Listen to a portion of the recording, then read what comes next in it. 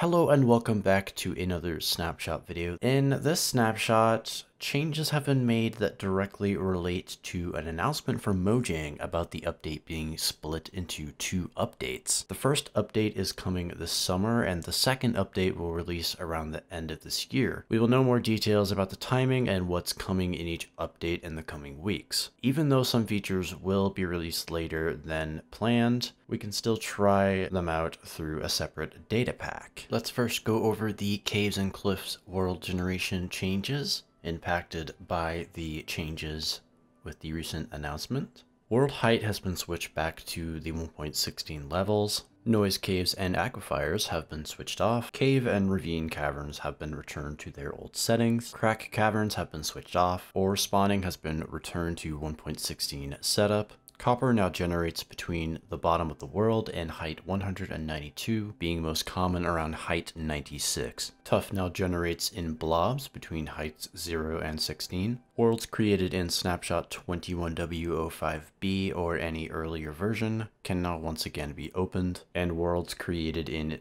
any version between Snapshot 21W06A and 21W14A can no longer be opened. So it isn't all bad. You can still actually try out what will come in the later update with a data pack and an experimental custom world. So it's not all too bad. We do actually end up getting a prototype data pack for the Caves and Cliffs update, which will enable all the features that have been turned off. But do keep in mind that the world you create with this data pack will be flagged as experimental by the game, and such worlds are not guaranteed to work in future versions. And it's also noted that you can't add data packs that change the world generation to existing worlds, so you must create a new world to access the experimental features. But if we go ahead and actually create a custom world here and go into data packs, Caves and Cliffs Worlds Preview. This will be a custom world generation, so if we do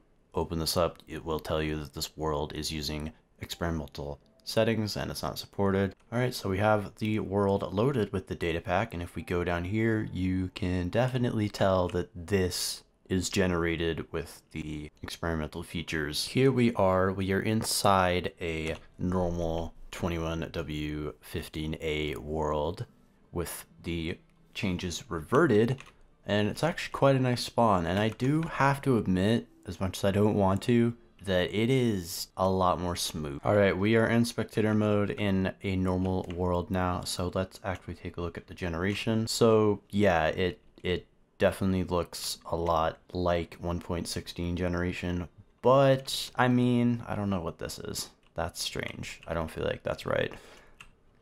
So yeah, it is very much the same, but there are still changes like with the mine shafts, and you know, we still do end up getting a few things that we had in the past.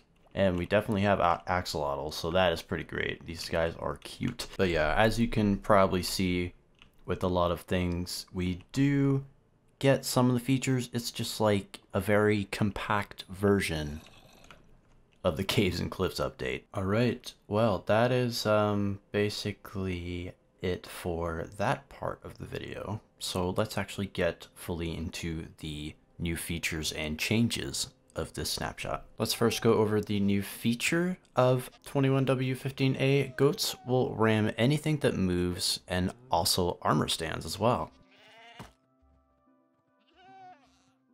And now for the changes in 21W15A.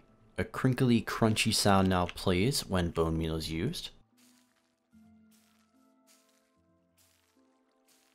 Some blocks have been reordered in the creative inventory.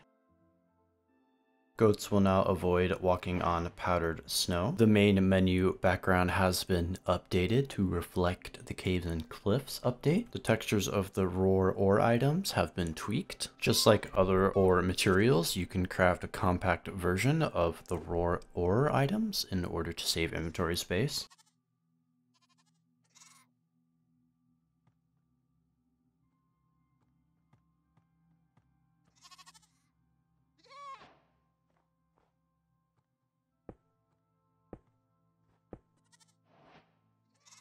Definitely some interesting blocks. I actually like them, especially the gold. It's like a new type of glowstone almost. And now for the technical changes in 21W15A, added the marker entity, added the debug function selector and NBT chat components, can now be configured separately between elements. Servers can now create a custom message to display when prompting players about custom resource packs. Markers are a new type of entity meant for custom use cases like map making and data packs. They only exist server side and are never sent to clients. But yes, other than bug fixes, there is no other changes for this snapshot. So yeah, this was definitely a first of its kind snapshot, but yeah, that is basically it for this snapshot video.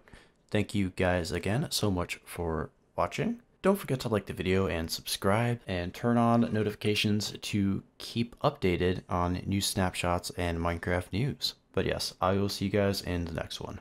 Bye bye.